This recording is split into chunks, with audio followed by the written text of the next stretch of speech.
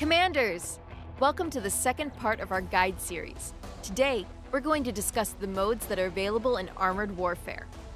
The game has two basic mode groups available, player versus player and player versus environment.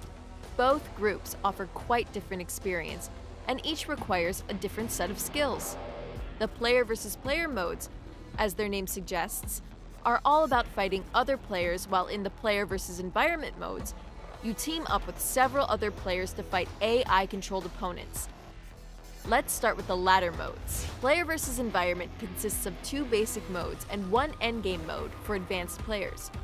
The basic modes are called PvE missions and special operations. PvE missions are the bread and butter of this mode and are available in two difficulty levels for all vehicle tiers. During these missions, you team up with 4 other random players to complete each mission's objective. The objectives vary from mission to mission. In some missions, you have to protect civilians from bands of marauding mercenaries. In some others, you have to capture a strategic asset by entering a circle near it and staying in it for a certain period of time. Each of these missions has a name that you can see up front, as well as its set of primary and secondary objectives. Primary objectives must be completed for the mission to succeed. Secondary objectives don't have to be completed, but they add a major bonus to credit and experience income from that mission, and skipping them is usually not the best strategy.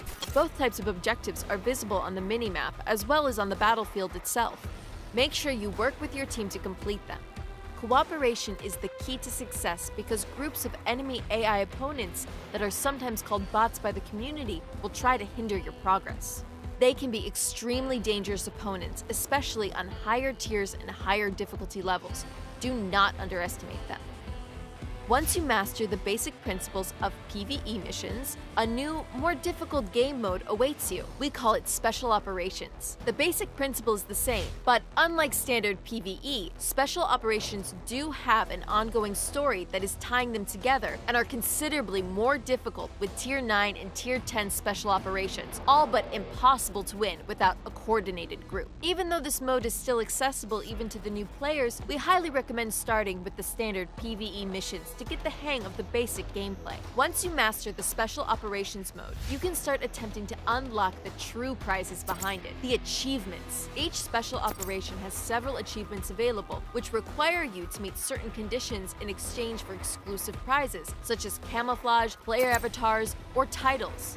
Obtaining these is a badge of honor and a mark of a truly skilled PvE player, which is why the achievements in question are very difficult to obtain.